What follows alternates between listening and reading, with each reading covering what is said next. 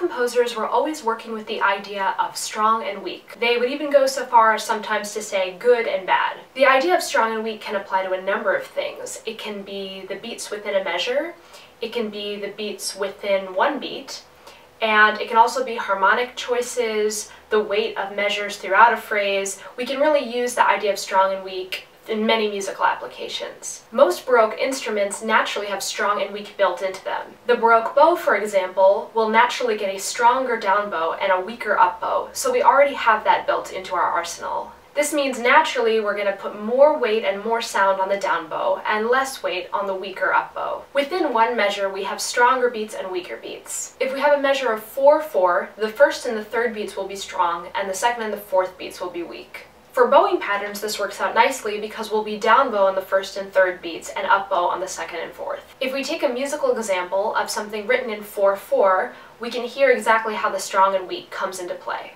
If we start by just taking 4 quarter notes, we can look at how it lays naturally in the bow.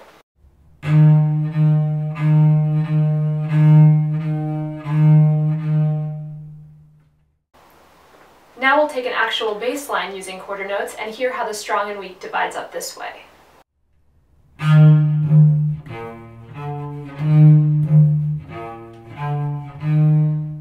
If we were to take the same idea in a measure of 3/4, we're going to have a slightly different division of strong and weak. We'll be strongest on the first beat, weaker on the second, and weakest on the third beat. This generally means we want to use a down-up-up bow stroke so that we're keeping our first beat the strongest.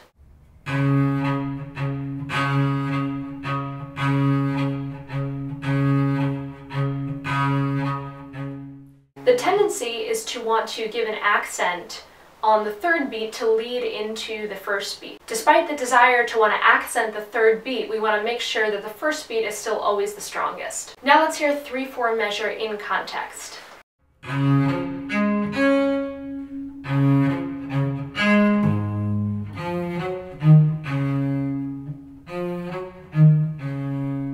We can go even further and subdivide beats into stronger parts of the beat and weaker parts of the beat. This is easy to see when we look at eighth notes. If we're playing a line of eighth notes, we're going to be up bow on the second eighth of each beat, meaning that those up bows are going to be weak, and the second half of the beat is going to be weaker than the first half.